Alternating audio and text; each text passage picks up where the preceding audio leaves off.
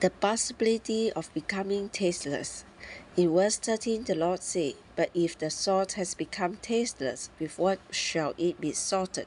It is no longer good for anything but to be cast out and trampled under foot by men." For the kingdom people to become tasteless means that they have lost their salting function. They have become the same as the earthly people, with nothing to distinguish them from unbelievers. To become tasteless is to lose the distinction between us and the worldly people, is to become the same as the worldly ones. Being the same as the worldly people is the opposite of the nature revealed in verses 3 through 12.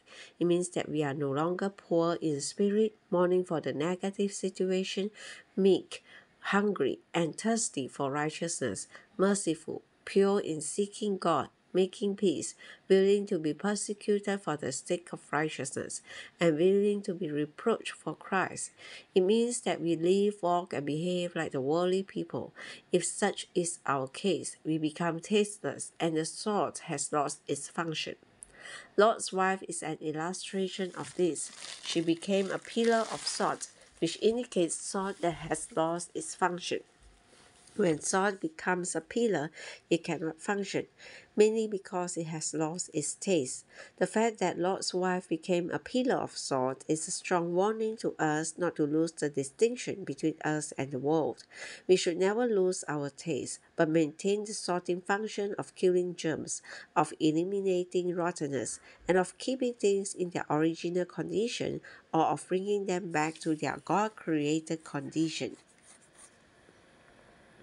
Wherever the kingdom people are, they should exercise a sorting influence over those around them. In our neighborhoods, we must exercise our function of killing germs. But if we become the same as the worldly people, we lose our function and our taste. Because we have lost our taste, we no longer have the sorting ability and we cannot fulfill our sorting function. If we have the nature of the kingdom people revealed in the 9 blessings, we shall be truly salty. We shall be salt to our relatives and in-laws. If we are poor in spirit, mourning, meek, righteous, merciful, and pure in seeking God, we shall have a salting function. There will be no need to rebuke others or to point out their mistakes and wrongdoings. They will be sorted simply by our presence. Sometimes certain evil ones will stay away from us because we are so salty.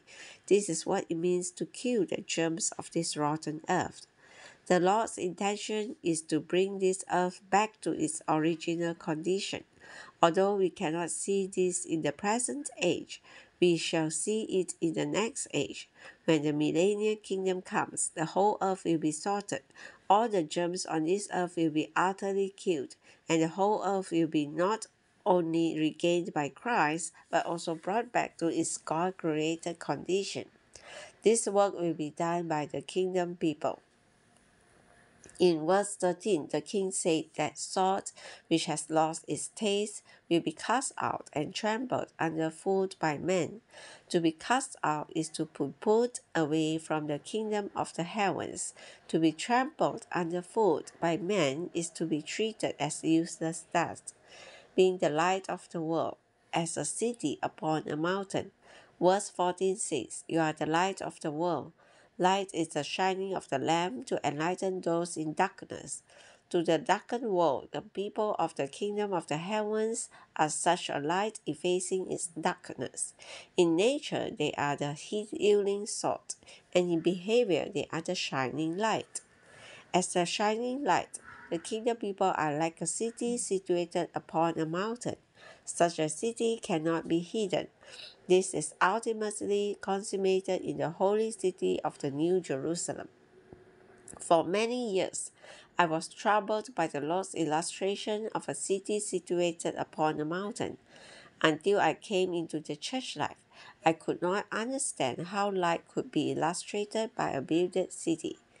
After I was in the practical building of the church, I saw that only by being built together can the kingdom people be in a city situated on a mountain. This city becomes a shining light. In Anaheim, the saints are grouping together in their neighborhoods. If this practice becomes prevailing and the saints in these groups are built together, every group will be part of the shining city situated on a mountain top. In these three chapters, the Lord Jesus did not use the term church. However, the term kingdom, used many times in these chapters, actually refers to the church.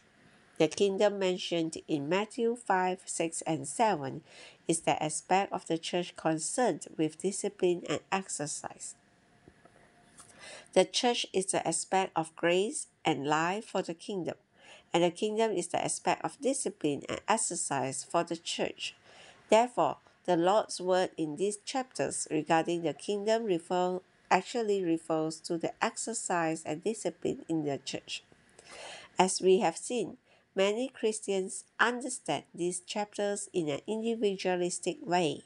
Most have not seen that this constitution is not for individuals, but for a corporate people. We know that this decree is for a corporate people because the light is not an individual person but a builded city. This indicates that the kingdom people need the building. If the saints in the church in your locality are not built up, but are scattered, divided, and separated, there is no city there. And as long as there is no city, there is no light, because the light is the city. The light is not an individual believer. The light is a corporate city built up as one entity to shine over the people surrounding it. It is impossible to find such a thing in today's Christianity, but every local church in the Lost Recovery must be a builded city.